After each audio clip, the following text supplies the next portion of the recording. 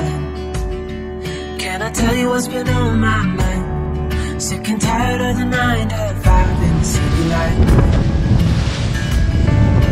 Hey darling, we could get out of town, see the beautiful world around, wanna see it now. Not like crossing oceans. We are Rebecca Childress from the USA and Michael Hayward from South Africa on board my 1976 Valiant 40 brick house. 6.5. 6. After losing my husband Patrick Childress to COVID-19 almost 2 years ago, I decided to continue my circumnavigation and left with Michael in 2021 to keep sailing and cruising. This is our journey. Yeah, we only get one life, I wanna make it count. Come on now and take my hand. Hey darling, I love it when it's me and you. In this episode, we cruise more of St. Vincent and the Grenadines, the good and the bad. You know we're gonna have a really good time, driving in the middle of the night when the stars are. This is considered one of the top 10 places in the world to go sailing. Bags and get in that car, leave a little note and we'll drive real far. Let's get on, we can leave this city, let's drive to the open air. Yeah, the countryside is so There's Brick House in the middle there. wind blowing in your hair. We're hiking the waterfalls, going to the beaches, enjoying lots of sundowners, fishing as we go from island to island, Lovely. Right in the kisser. and just having an all-around good time sailing the Southern Caribbean, having ice-cold coffees, while Michael has a cold beer. Let's get out, we can leave this city, let's drive to the open air. Yeah, the countryside is so pretty, with the wind blowing in your hair. So here we are in beautiful Bequia, looking down at the harbor. You can see the ferries coming in, this one coming from St. Vincent, about an hour ferry ride away. The harbor is beautiful, the color of the water is beautiful, restaurants line the shore, and you can go to all kinds of dinners and activities. It seems like something's happening every night of the week. Walking along, there's a yacht club as well, they call it the Bequia Marina, and you can walk right to it, park your dinghy there. And dinghy riding is pretty easy, but it can be a little bit wet, so sometimes I stand up in the dinghy. This is one of the restaurants along the shore. We're going to tie up at a dock here and have some lunch and maybe a cocktail. Up in the tree is some parrots. The St. Vincent parrot is up there somewhere. I didn't really get a good look at it. We couldn't get a camera on it, but the kids saw it. You can certainly hear it. There's a lovely walkway that you can walk all the way around the whole day on sidewalks and trails. This morning we're getting ready to go on to the St. Vincent ferry and go check out St. Vincent. We haven't been there before, so we're going to go to the main town of Kingstown. We forgot Michael's shoes. We had to find bread.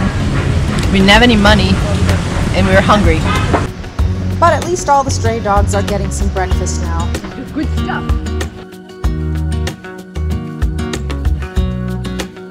And even some of the not-so-stray dogs. You see them? Oh, isn't that a good trick? I bought a one-way fare for each one of us. We don't want to be married to coming back on this one, although we would have saved a little bit of money coming back on the same one. It's a great ride over. The precision of these ferries as they come in and out between each other into the harbors both in Bequia and in St. Vincent proper. It's amazing how they maneuver these. This is the space that he's going into, arriving into St. Vincent. The ferries run about 5 or 6 times a day at least and are $20 or less round trip per person. We had a good time looking at all the street art as we walked around the streets of St. Vincent.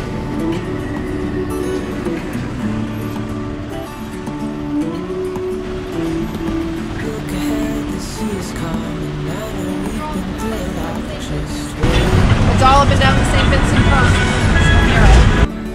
Kingstown, the capital of St Vincent, is just a really nice place to walk through. It has a lot of cool architecture, a little bit of a cross between French and English and maybe a few other cultures.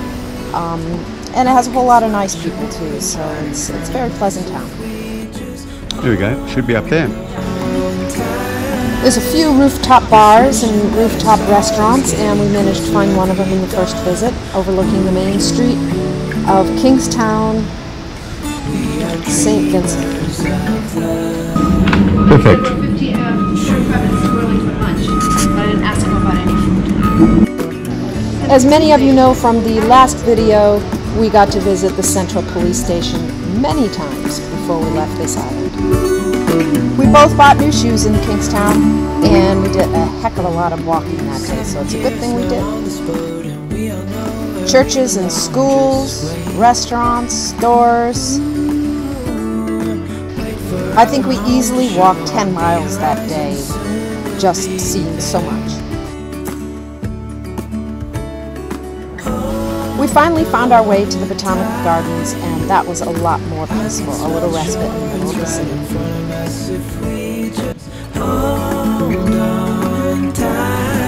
What you got? Didn't they tell you you're not allowed to pick the wildlife? I didn't pick it, I just picked it up. Oh, I see. Yeah. Don't forget to stop and smell the flowers. There we go. Oh, it smells good. You must definitely take time to smell the flowers. We at least temporarily learned all the names of the flowers and the trees in the park. We also got to see the St. Vincent parrot, but it was behind these terrible bars, which was horrible to see for both him and us. It's beautiful to see him, but it's too bad that they can't put him in an aviary or something more open so they can feel more free and we can see them better. I think a lot of things live in here. Snakes and rats and cockroaches and termites. Joy, this is for you. We'd pick it, but we're in a botanical garden and it's against the law to pick anything. What on earth is it? It's a mushroom. This is where the beautiful St. Vincent parrot needs to live. Back in town again, before getting on the ferry to return to Bequia, we go to the fish market. Oh, there's a lovely mahi-mahi that they're putting on ice. I always hate catching these fish because as you are watching it, you can often see the mate following their beloved all the way to the boat. They mate for life, and now the lucky one is left behind. I think these are a species of tuna. I'm happy to catch these anytime. I'm happy to buy them too, which we did for a tasty dinner that night. And in the fish market, they are chopping up the fish and selling them by the kilo with lots of customers. They're cash on the ready.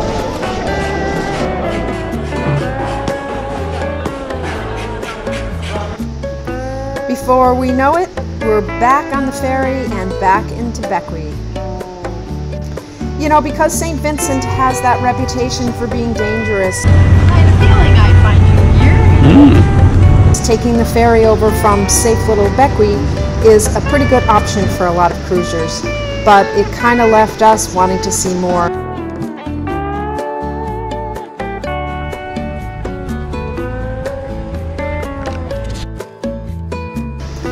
Always lots of handicrafts to buy in Bequia at tourist prices. But very nice too. Not Rebecca, but Becky. A lot of things made out of wood, out of coral, even out of tortoise shell. Bequia really is a pleasant little tourist town with lots of places to explore and roadside stalls and arts and crafts. Tons of different kinds of handicrafts as well, lots of little makeshift stalls along the road, selling everything from food to jewelry to decorations for the house. There's always something to pick up in Bequia. Nothing like a cold drink, whether it be alcohol or just straight coffee. There's nothing like that after a long day in the city and a ferry ride back to calm and peaceful Bequia.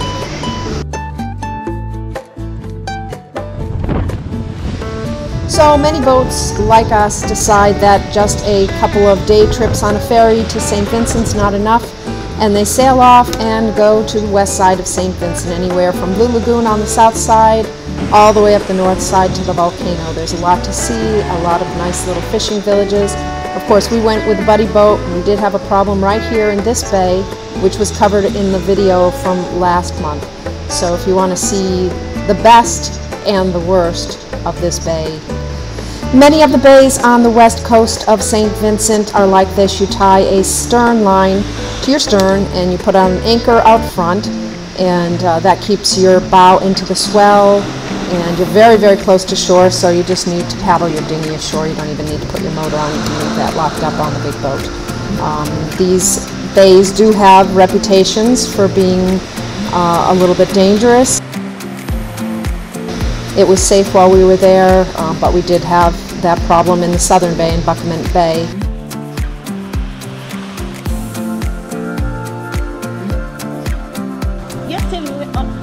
Right up top there. Met some interesting people. So you were born here, this is your home. You're so blessed to live here, huh? Isn't it beautiful? Is that called the slow mojito trot? Or the rum punch gallop? That's what it's called, the rum punch gallop. That's exactly what it's called. That's interesting. I'm glad we're here. Oh, what's sparkling over there? Yes, in St. Vincent in Kingstown. See diamonds. I did get my nose pierced. Been thinking about it for a long time. Something I just had to do. I don't know. They say let your hair down, let your mother down. So Mom, this one's for you. So down my hair goes. Just like... Almost. Hey, my hair is too big of a snarl to let my hair down. There, my hair is down. I always loved how the women had very, very, very small diamond studs in their noses, and I finally decided to do it. It's also said to be an act of rebellion. I'm surprised you actually got down there. That's where we came in. Does the bus? The bus lets you off up here, but then we walk down to the road and the road put us on the beach there. Okay. So yes, we had taken a bus from another anchorage just south of here and checked out these bays to see if it was worth coming and doing this complicated kayak. This is my grandmother. Decided that it definitely would be worth it. This is my grandfather. I'd recognize him anywhere. Taft the Terrible. Yeah. Yeah. And then this one's, I think this one's my auntie. A swimming tortoise. Previously known as a turtle. What? What? What? You said a big tortoise shell. Pirates of the Caribbean was filmed here many years ago, and these are some of the remnants. And as you can see, many cruisers leave their flags behind. This is kind of an epic place.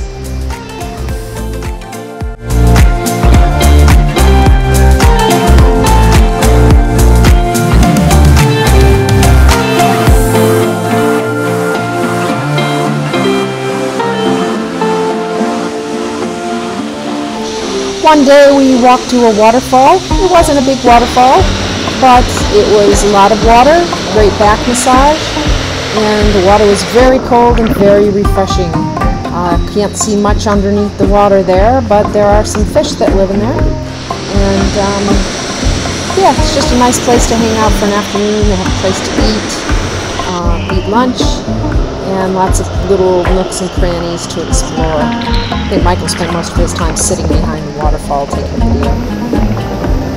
I was in the water a lot, and Michael was getting back rubs and baths in the strongest part of the falls.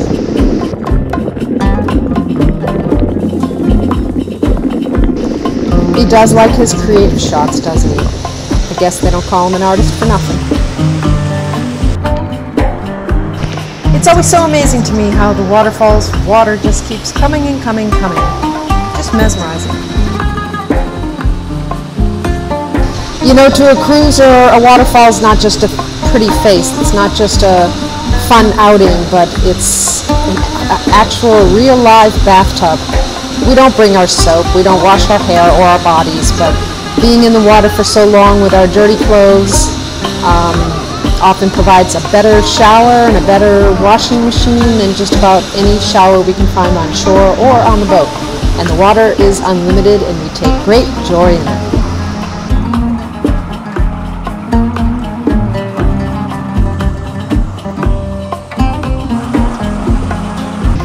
It was fun exploring along the coastline, looking at all the little caves and the little beaches, and seeing what the tourists don't get to see, because there are no roads here, there are no hotels.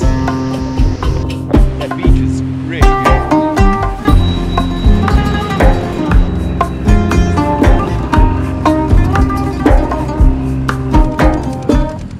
the next day that we should take off on a tour with a taxi driver and see what he could show us. So they take their boats right there, and then they have to climb all the way up there to cultivate, all for marijuana. Thank you for your service. Now, there was just a volcanic eruption here less than a year ago. It covered the entire island as well as surrounding islands with thick, thick ash. Devastated the islanders and the visiting sailboats here. The morning after the volcano erupted. Oh my God, look at it. Of course, things that go up come back down. I'm going out here. All over the floor. It's anything you touch, it's everywhere. It's making my eyes burn. You get the taste of the ash in your mouth. It's everywhere.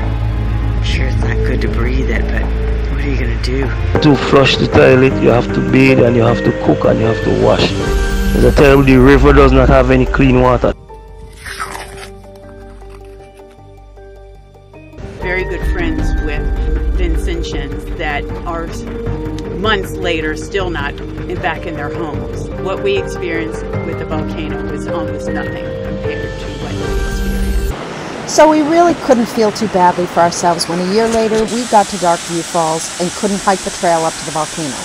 Both cruisers before us and the people of the island had it so much worse. Luckily, our tour guide knew how to at least sneak us into the start of the trail, but the part past the waterfall was very strictly prohibited. Darn. But we feel lucky to have at least seen these gorgeous and refreshing cold waterfalls. Maybe next time the trail to the volcano will be open, and if the truth be told, maybe I will be in better shape to go. There's that volcano that we missed in the background there. We're motoring past it in glassy, glassy waters. Michael woke me up very early this morning, although I did tell him, oh, dark 30, so I guess it was to be expected.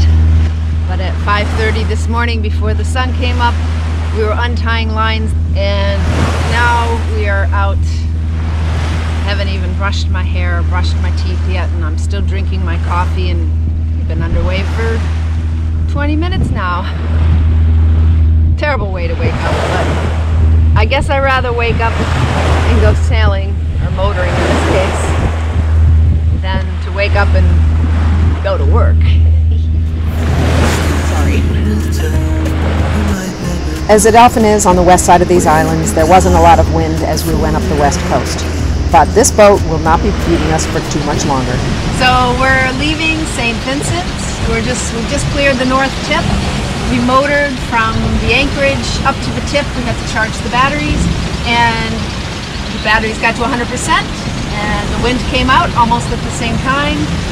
So we're on our way to St Lucia, where we're going to stop for just a night, anchor under quarantine with our yellow flag up, so that we don't have to sail at night, and then the next morning, tomorrow morning, we'll continue on to Martinique. Boy, sailing here in the Caribbean's awesome. It's like you get to stop every night and put down your anchor. Not like crossing oceans.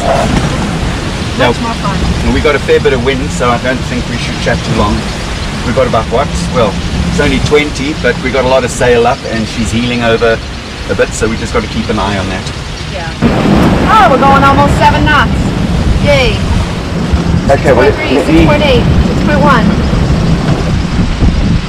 Send me your songs of tomorrow.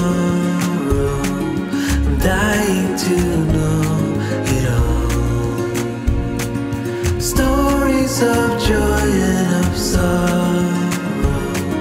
I'm dying to know it all. To know it all. 6.6. That's with a dirty bottom. We have a partially reefed head sail and a full main up. Probably time to drop the main a little bit, though heck, we're going so nice and fast, I hate to do that. So maybe we'll just keep going. It would be good to get to St. Lucia in the day. We're trying to go to the very top of St. Lucia into Rodney Bay. We got about 40 miles more to go. 40 more miles and we'll be there. That's nothing. And when we're older, they will still stand tall.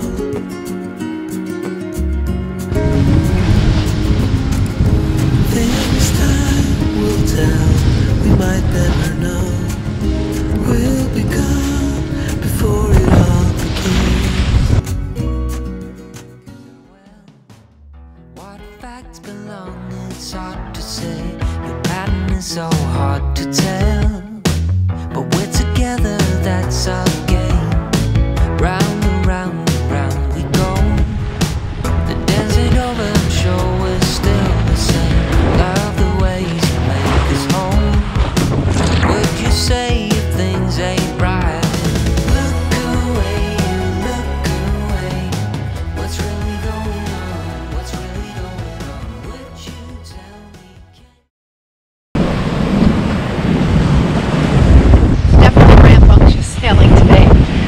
about 21, 22 knots of wind, and we're going along nicely at about 5 or 6 knots.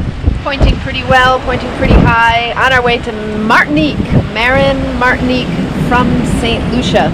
And the reason we took in the reefs was we have, it doesn't look so bad right now, but about a half hour ago, off to our right, there's a cloud formation and a bunch of swirly things in it, so haven't seen that before, would rather not. Home for a while, let me feel alive. Nothing to hold me back, take my time, just enjoy the ride. I don't want to find out what it is under full sail, thank you very much. So yeah, we're going a little slower than we were. We're topping off at 7 and 7.5 with all our sails up, but I just don't want to push my luck. I'd like to finish the circumnavigation without ripping my sails in the last 500 or 750 miles. Oh, I feel so alive. As I reach out. Michael, you can have the helm back now if you want. I know how much you love it. It's starting to rain. What a bitch. What can I say? I was in the dark against it all, but made it through the day, 'cause I found my way. I found my way. St. Anne, just over there with about 500 masts, and way down that way is Marine, covered in rain at the moment. So that's where we're headed, a bit of a narrow approach. The viz has gone altogether. I think prudence suggested we just stay out and wait for it to pass. I found my way. I found my way. I was in the dark against it all, but made it through the day, 'cause I found my way. I found my way. In bad times, I know I'll be okay, 'cause I found my way.